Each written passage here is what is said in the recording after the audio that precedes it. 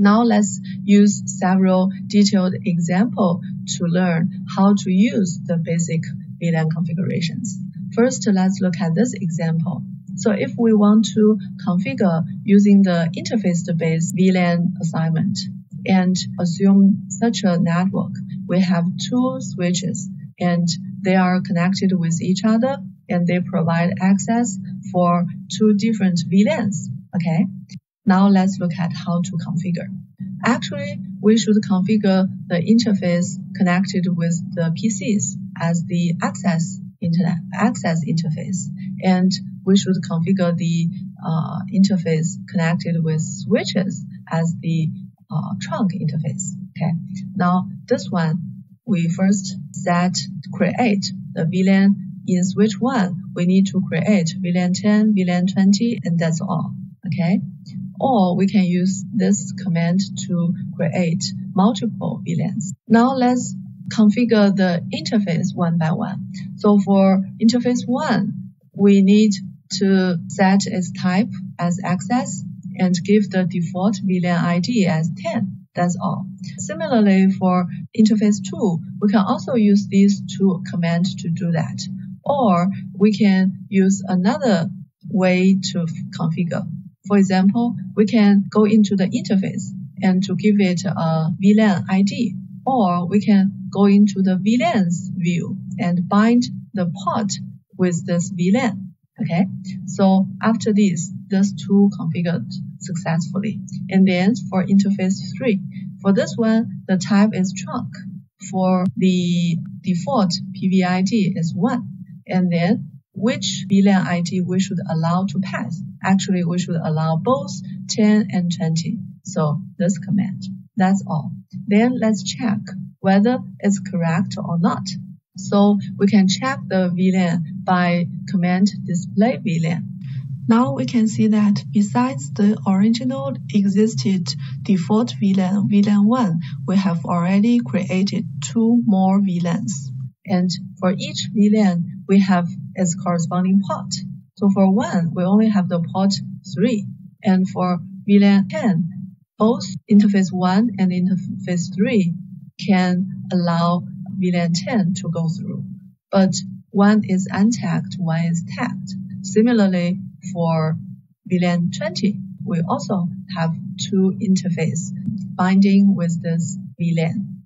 Okay, so the configuration is successfully configured. Now let's look at another example. If we need to set up the interface as the hybrid interface, how to do the configuration? Now in this example, because these 2 VLANs traffic want to communicate with another server, so we can use hybrid for all these interfaces. Now the configuration will be like this.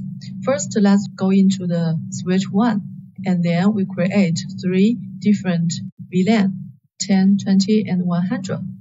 Interface 1, we should configure it into hybrid interface, and then we should give its default VLAN ID, which is 10. And then we should set the tagged permission list and untagged permission list. Here, because all the packets go from this interface should be untagged, so we only give the untagged permission list to be 10 and 100. So packet from this can go into it. Packet from itself, VLAN can go into it.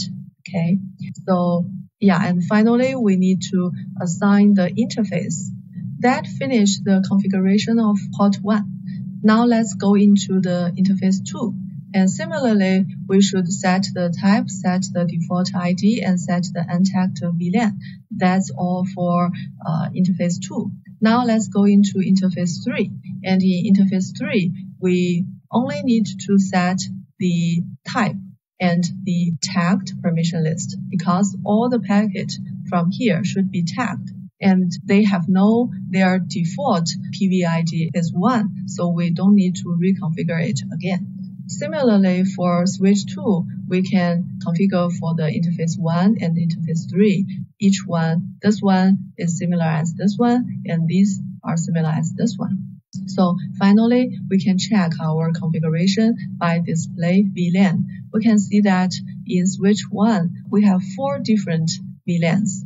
So for VLAN 1, they only have this untagged interface 1, 2, 3. And for 10, actually both interface 1 and 3 are allowed. And similarly for 20, both 2 and 3 are allowed. And for 100, both 1 and 2 are allowed. Okay. All 1, 2, 3 are allowed. And you can see that for this interface that is untagged, and for this interface that is tagged.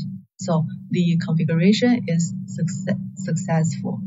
Okay, we have already introduced how to configure the interface-based VLAN. Now we introduce how to configure the MAC address-based VLAN.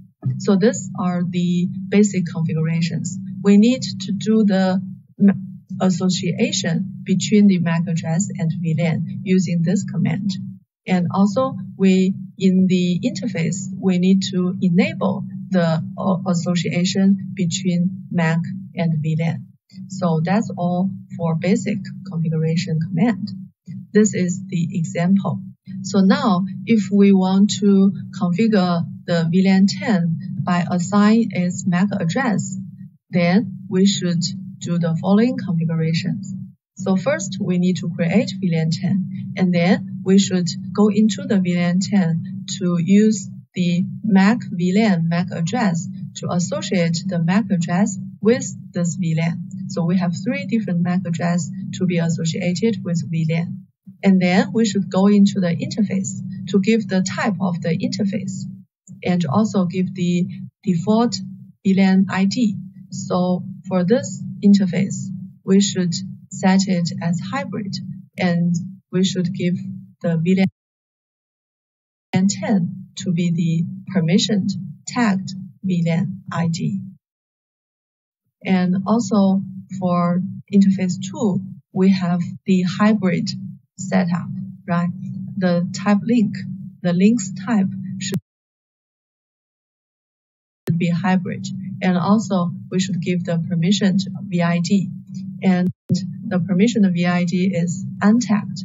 It's 10. So similarly, for this one and this one, we should all configure using these 2 commands. And finally, we should do the MAC address VLAN association. So we need to enable the MAC and VLAN association. So we need to go into the interface 2 to do the MAC VLAN enable.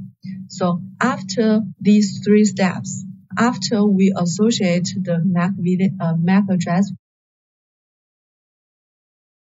with VLAN, after we set the link type of the interface, and after we enable the MAC and VLAN association, the address-based VLAN assignment has been successfully configured. Okay, so now let's verify the configuration. So if we display VLAN, then we can see there is VLAN 1, there's VLAN 10, and for each VLAN, the corresponding interface associated.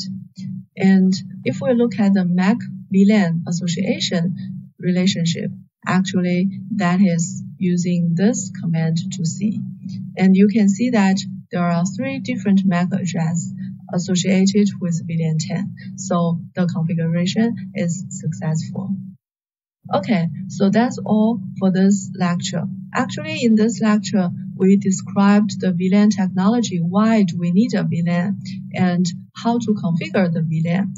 We learned the functions, the identification, the assignment, the data exchange, the planning application, and also the basic configurations of VLAN.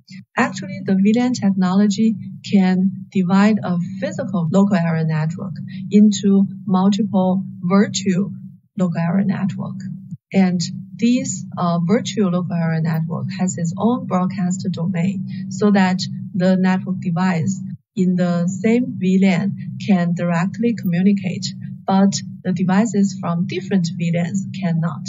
Okay, so that's the basic motivation of VLAN.